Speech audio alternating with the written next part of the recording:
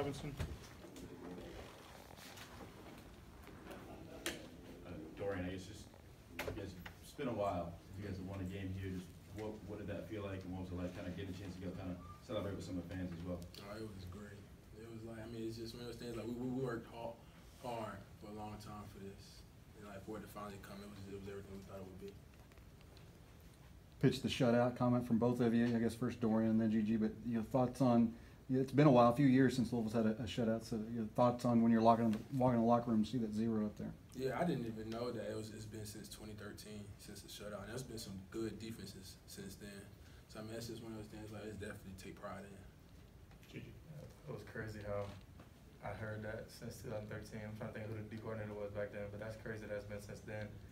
And it just felt good. I knew, like, I didn't care how many points the offense scored, but I didn't care if it was 14-0 or 45-0. I just wanted it to be 0. I wanted to have a shutout because that means a lot.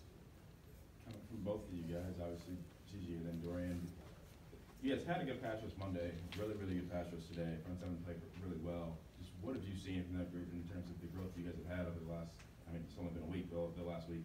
Well, definitely getting, knowing when pass is coming plays a big part. So we got our dime package out there a lot today, like a whole lot. So when our dime package is out there, we can tee off on the quarterback.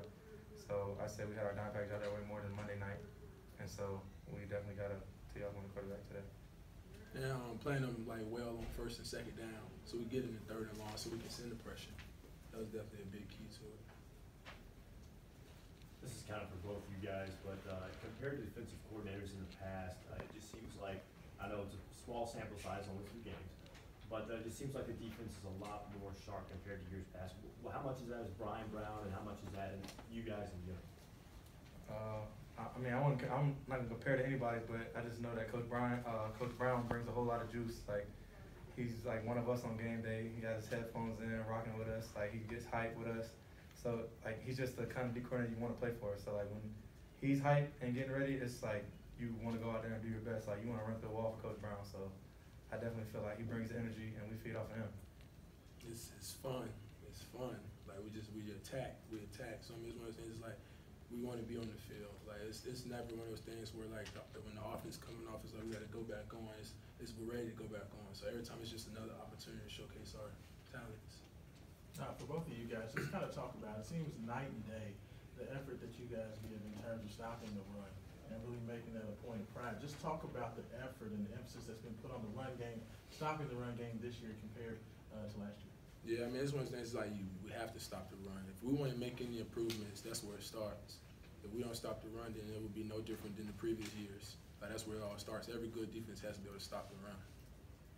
Yeah, I'd say basic football 1-on-1, you have to be able to run the ball and you have to be able to stop the run.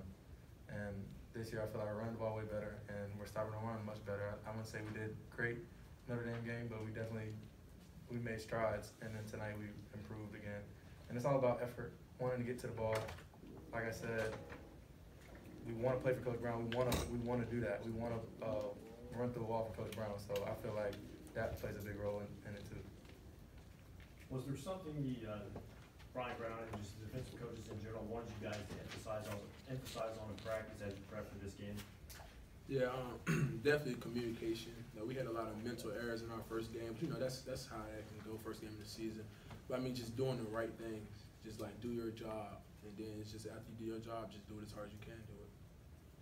Gigi, there's a little talk when the first depth chart came out of just the size of the defensive line, obviously compared to some other offensive lines. Yeah, obviously you guys played well the last 2 games. Do you see that as a problem, or do you see that as kind of an advantage for you guys?